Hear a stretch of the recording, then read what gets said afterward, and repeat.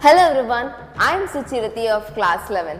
It's time to know about a story of a young boy named Taro who lived in the city of Ibaraki, Japan with his mother.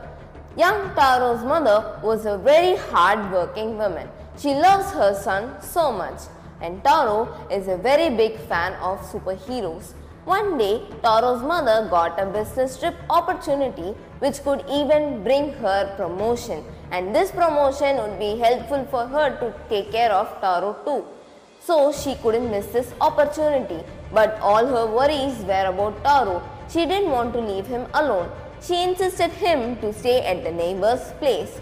But young Taro wanted to show his braveriness to his mother, so he reassured her that he could stay alone and show his braveriness.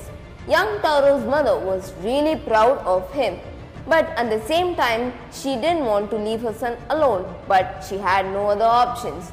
The next day, at the evening, Taro's mother left the home. After saying farewell to his mother, Taro went inside the home. He watched few horror movies and then had his dinner.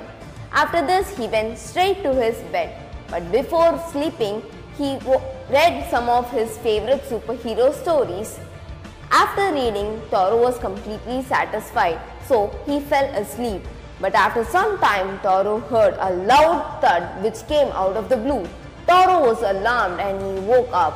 All those horror stories which he saw were traumatizing him, but he didn't want to take a notice of that sound. Instead, he closed his eyes tightly and went back to sleep as if it was his last time sleeping. But then, Taro heard footsteps coming upstairs. Taro had no other way rather than going and checking out what was happening. So Taro took a broomstick from his room and grabbed a torchlight. After that, he tiptoed out of his room and went near the place where the noise was coming. It was his mother's room. Taro slowly opened the door and it was completely dark. He immediately took his flashlight and flashed it towards the corner where a noise was arising. He saw a dark figure running towards him. He was stunned, but he had no other way but to swing his stick to and fro. Taro remembered all the superhero stories that he read.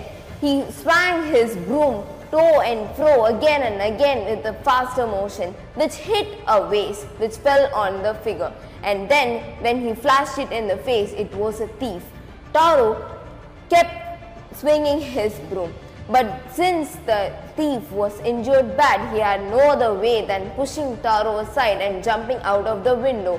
The neighbors, after hearing the window breaking noise, they knew that Taro's mother wasn't at home. They rushed immediately towards the door and broke the door. Then they rescued young Taro. After inquiring what happened, they were astonished. They immediately called the cops and the cops came and checked all over the house. It was completely safe. It was all because of the young Taro. The next day, after hearing the news, Taro's mother rushed towards the home and she asked Taro what happened. She was even more prouder and she was a little regretting her decision. But then, by this we can know that courage is always one step ahead of fear. If you have courage, you can be anything. Thank you.